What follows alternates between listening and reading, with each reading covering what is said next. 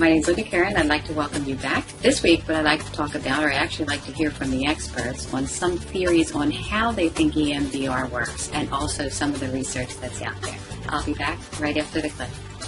Dual attention means the brain is attending to two different things at the same time, at least two different things. And here, if a person is thinking about a traumatic experience or symptom manifestations at the same time as the sound is on, or eye movements are on, it's the paying attention to something else, and maintaining that attention while the person is thinking about the memories and the feelings and so on, or even the flashback experience, that opens the brain for change. When you have those same, neural patterns in the brain experiencing, trauma, the experience that the brain and the person has is that it's still happening, or it's going to happen again real soon. Which means you're out of time and place. Okay, you're back in the trauma experientially. But if the brain in the moment its attention is being drawn to the sound moving back and forth, or that spot that you're looking at that just seems to hold something for you, it can help the brain to explore in the moment new ways of experiencing things, and recognize that that's the past and this is the present. But not because you tell the person or the brain, it's because they experience it. It comes from the inside out. Even if a person is consciously not that curious a person, their deeper brain is always curious. The orienting response is a deep survival form of curiosity. It's like, what's that, over there, and, is it a threat to me? So the more stimulation you throw at a brain, especially the deeper brain, I'm not talking about, conscious distraction, but the deeper brain, the more it likes it. Okay? The brain is like a child, likes to play. So if two different bilateral modes are going asynchronously, not in the same pattern at the same time, the brain is a quadrillion connections, has no problem tracking that and 15 other things at the same time, respiration, digestion, etc. So it tends to add to that, to the distraction absorption that opens the brain for change, opens the brain to be able to explore new pathways as opposed to just the same patterns that it tends to travel over and over again. The only thing I can say about it is that we did a study where we focused on the traumatic memory. And before the trauma is resolved, you see the images, you smell the smells, you hear the sounds, and then you process the trauma, and it becomes a story. And so it's taken out of these sensory areas of your brain and moved into the prefrontal cortex. There's actually a single brain scan study done by Frank Corrigan in Scotland of what happens in the brain during EMDR. And what he found was that during the processing stage, the ventromedial prefrontal cortex lit up, which just so happens to be the seat of mindfulness in the brain. And mindfulness is the essential ingredient in sensory-motor psychotherapy. So what if the EMDR and sensory-motor are both lighting up an important integrative center, but coming at it from two different directions? You light up this part of the brain, the amygdala calms down.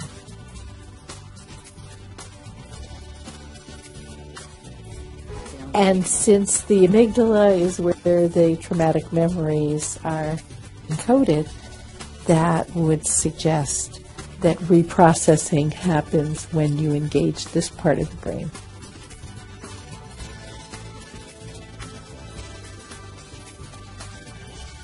When you're in an arousal state, the right half of the brain lights up, the limbic system. Even the parts that are inhibiting the amygdala light up because they're on call and online as well. When you are in a state of calm, the left side lights up. And when the right side lights up, the left dorsolateral frontal cortex and the Broca's area specifically are inhibited. You would bring those on and the right side is inhibited. So if you can bring the brain back and forth, you bring it in and out of potential arousal, And if you keep it in the left side some of the time, you're providing a state where the amygdala is inhibited. EMDR uses crossing hemispheres. That's its main thing. That's its main thing. It also involves empowerment. You use statements of empowerment during the testing. So you're inhibiting the amygdala through a number of different techniques.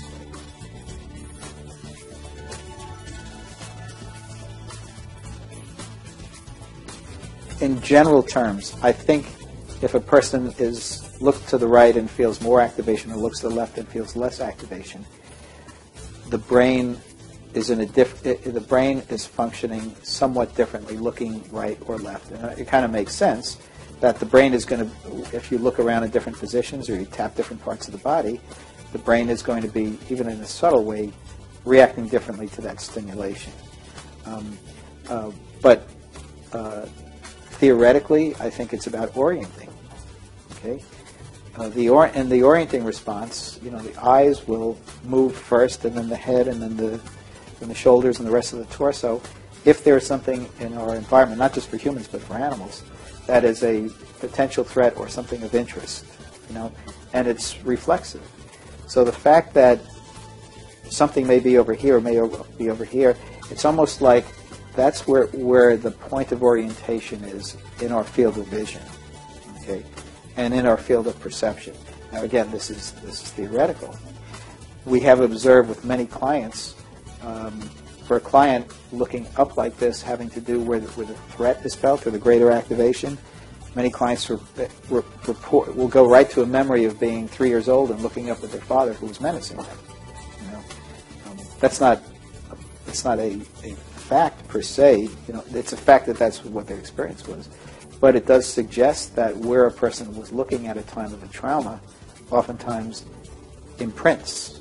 And for sure, clients who've had accidents that have happened more to the right or more to the left, not all the time, but we find a lot of the times, the direction that the accident came from or was caused by becomes the most activated. What's interesting is you'll find with another person, you find it's not particularly activating it at all, which just goes to how complex we are. So I think eye position has a lot to do with orienting. Can I ask you theoretically what you think is happening? Do you think it's the orienting response, the interruption? No, I don't know.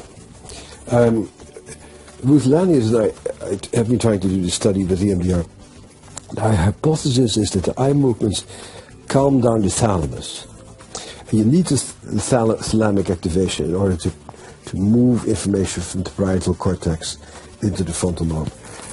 So we expect to almost certainly find thalamic activation. What that associative process is about, where all these little pieces start getting knitted together, I don't know. That's fascinating. So sad for me is that we did this EMDR study, and our subject did extremely well, and I'm pretty sure that our EMDR study had by far the best outcome of any PTSD study ever done. So that would make some other people say EMDR is the treatment of choice. I wouldn't say that. But it certainly proves that there is something unique and amazing about EMDR. Then we went back to NIH to do more studies to see what's actually going on there. And there was absolutely no interest in it.